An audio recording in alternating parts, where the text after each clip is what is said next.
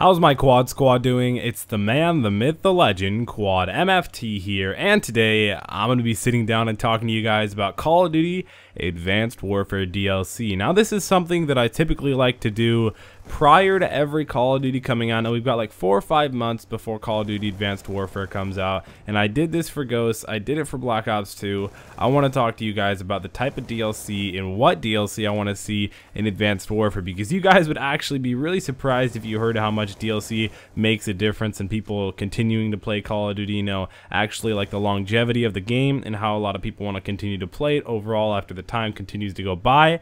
A lot of people kind of get tired of the game around March, April, but with the DLC consistently coming out in so many different camos, maps, and stuff like that, people don't get really tired of, people get tired of Ghosts. People are going to get tired of anything they do every single day. That's how it works in life. That's how it's going to work forever. So with Advanced Warfare coming out soon, I want them to be able to nail the DLC so I never ever get tired of this game. I want to be able to see gun DLC, I want Killstreak DLC, I want Perk DLC, of course I want the typical map DLC. You know, I'd be really surprised if they did anything else besides map and maybe 1 or 2 guns. You know, in COD Ghosts we had the Maverick and the Ripper. The Ripper kind of doubling as an SMG and an AR with 2 different settings on it.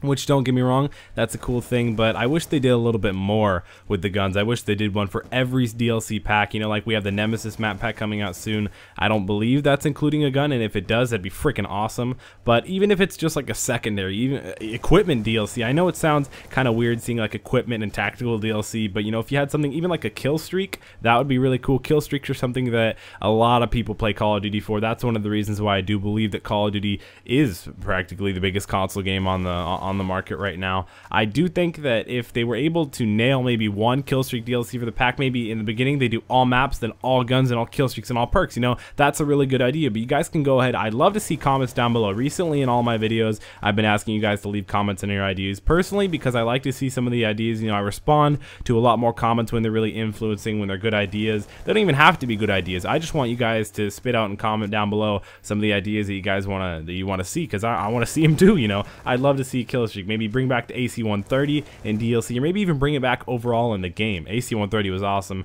Maybe a chopper gunner, a nuke, of course. You know, we've already had a commentary talking about the chem strikes and mobs. You know, we gotta have one. You know, you gotta have one if you want a good Call of Duty. Something a little bit more beefy than the nuclear, because nobody really knows when you got the nuclear in Black Ops 2. But in COD Ghosts they did the chem strike, which is 100% perfect. But again, I would like to see some Killstreak DLC once, some Perk DLC, some gun DLC, and some map DLC. If they were able to nail all those, that would be freaking sweet. But also, you guys know that game modes do continually come out throughout all Call of Duty, so I don't want that to be in DLC form. I don't want to have to download it or anything like that. I want it to be free for everybody, at least the game mode DLC. I'd like it if all the DLC was free for everyone, but sadly that's not how Call of Duty works. You gotta buy it, or you gotta buy the season pass, and even the season pass doesn't cover everything. But either way, guys, I want to see game modes a lot. Game modes definitely keep Call of Duty alive. Camos, again, I forgot to bring up camos, but camos would be sweet. Camos are something that, a little bit of an add-on, $2. I feel like it should be $1, but, you know, what can I say? I'm not Activision or Call of Duty or anything like that. But I hope you guys enjoyed this gameplay. It was definitely a Shrekaroo. I went 32-4. Lots of fun. Hope you guys enjoyed. Don't forget to drop a like down below and subscribe and join the Quad Squad. Again, comment down below what type of DLC you guys want to see in Call of Duty Advanced Warfare. It's been Quadmft. Make sure to follow me on Twitter, Twitch, and Instagram, and I'll be Addy 5000.